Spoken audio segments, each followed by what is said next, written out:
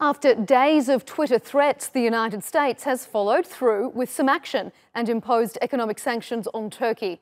Washington has halted a $100 billion trade deal being negotiated with Ankara and ordered tariffs on Turkish steel to be increased from 25% to 50%.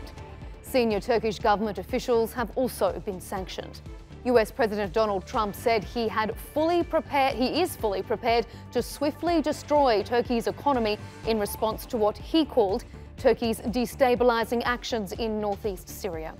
We asked the head of the Turkish Investment Office, Arad Ermut, how these sanctions could affect the country's investment outlook.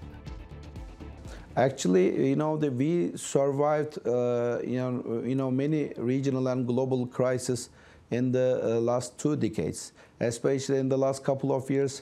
As I said before, we had some major problems in Turkey domestically, and also we had to encounter some regional problems too.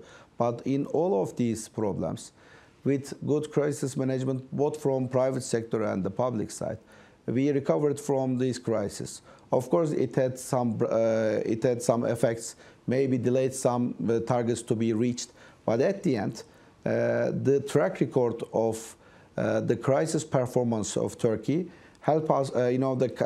makes us be optimistic about the future too. Turkey has some fundamentals which makes Turkey always an attractive destination for them, like the geostrategic location, the favorable demographics of young population with a diversified set of skills, and at the same time the strong growth dynamics and the recovery story of Turkey from this kind of temporary crisis. I always say that, fortunately or unfortunately, Turkey's private sector especially, and also relatively the public sector too, has important experience in crisis management to make the things go as normal